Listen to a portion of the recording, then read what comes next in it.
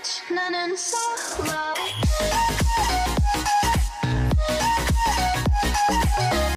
mga Inday, it's me Lyka and welcome back to my channel. So for this video is mag-unbox tayo ng isang product from Shopee.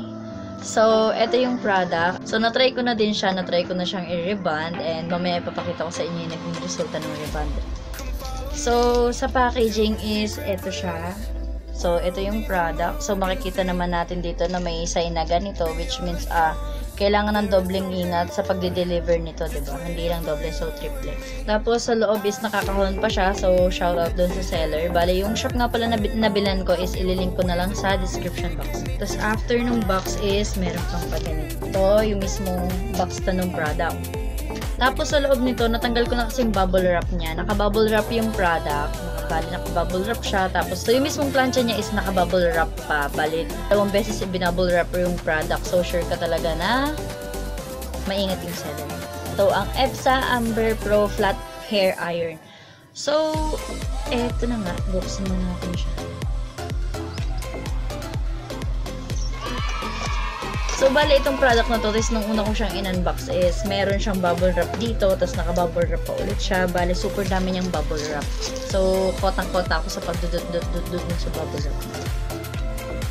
So, yan na yung product. Bali, shoutout nga pala kay seller ulit sa pagiging maingat din sa product and sa freebie. Super cute yung freebie. Actually, ito talaga yung binayaran dyan. Tapos, ito na yung mismong hair iron.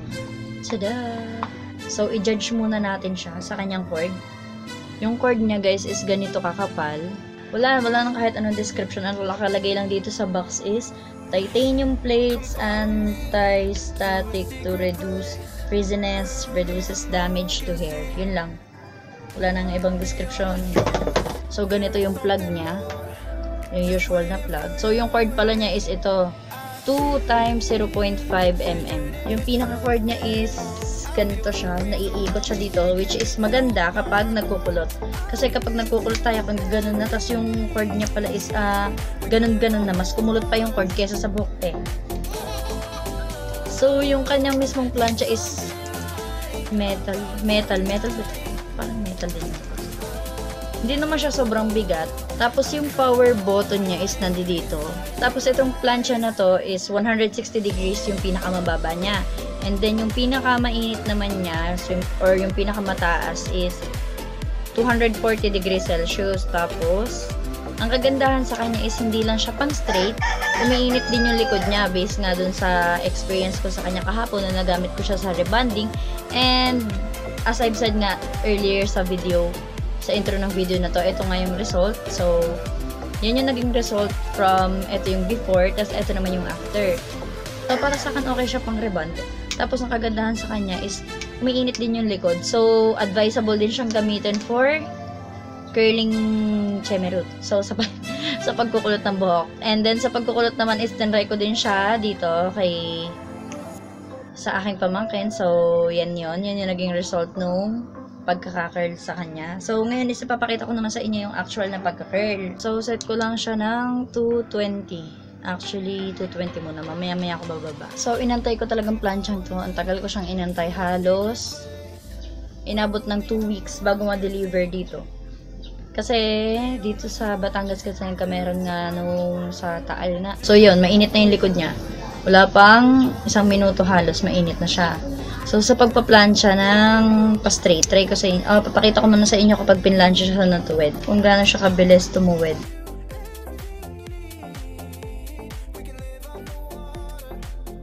Nakikita niyo ba yung steam?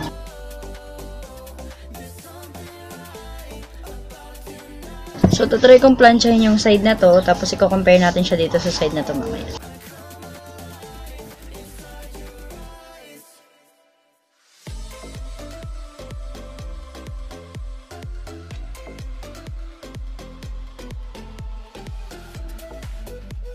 So, kapag nagpa-plancha ka, hindi siya yung kagaya ng ibang plancha na nangangagat ng, alam niyo yun, may mga plancha kasi na pumapasok yung mismong buhok dun sa loob nung parang pinaka-stainless. Kaya kapag masakit siyang gamitin, nagaganot-ganot yung buhok. Tapos may ibang plancha naman na kapag i-ginlide mo sa buhok mo or ginanon mo, ibinaba mo, is sobrang ganit. Alam niyo yung parang feeling mo may mga buhangin, ganun, yung buhok. So, yan yung 100 pa lang guys ha. Isang beses ko pa lang idinaan yan sa buhok ko. Tingnan nyo, ang bilis niya agad tumuwid.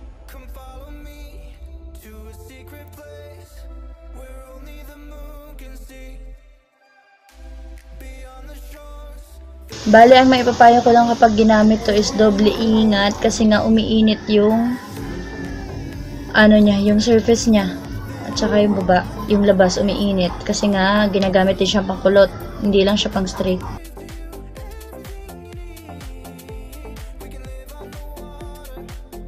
Actually, sa sobrang init ng plancha, napatong ko sa kanya yung suklay. Kung makikita niyo dyan, yan, napingkot-pingkot siya. Nasunog ng plancha.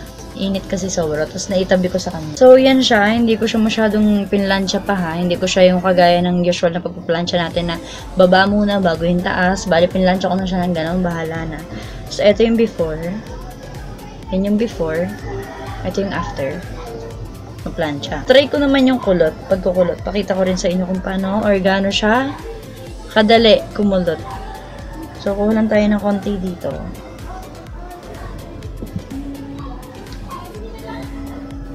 Oh. So, ingat nga lang kasing ingat talaga niya.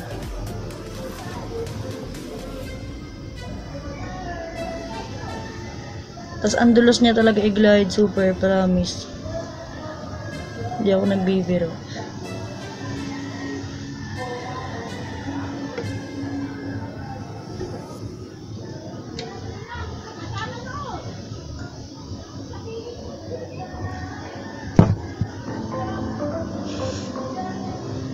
Tapos ganun siya guys, kadali kumulot. As in, ganun kadali. Try natin yung medyo makapal.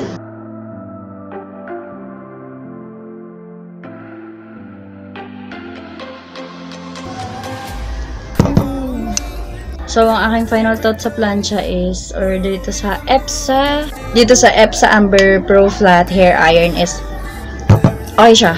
Okay siyang gamitin. So, recommended siyang gamitin for hair curling and straightening or kahit sa rebonding, parang maganda rin siya talagang gamitin. Ang problema mo nga lang sa kanya is hindi mo siya masasagad dun sa anit ng client. Yun ang naging problema ko kahapon nung nag-rebond ako. Hindi ko siya maisagad dun sa anit kasi umiinit nga din yung labas.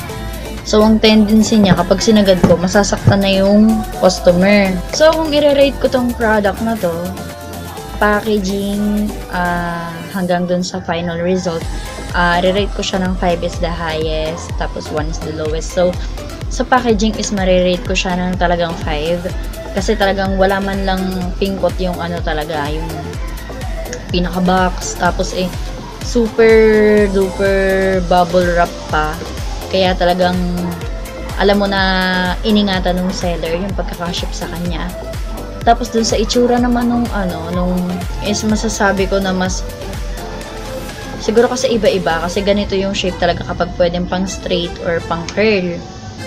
Pero kung pang rebond naman, mas mahaba, mas okay. So kung pang rebond siya, siguro re-rate ko siya ng 3. Pero kung pang kulot lang at saka pang straight mismo, yung kagaya sa mga pinapag may mga nagpapaayos sa atin, hair makeup, so marirate ko siya ng 5 din talaga. Tapos based naman dun sa bilis niyang mag-heat up, tapos sa bilis niyang maka-straight and makakulot is, I would say 5. Para sa akin ha, hindi ko sure kung para dun sa iba is ganun din.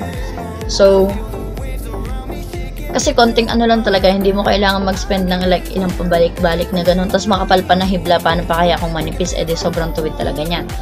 Tapos, dun naman sa pag ginamit mo naman siya for rebonding, yun nga, hindi mo kasi nga masasaktan siya dahil umiinit din yung mismong plancha itself.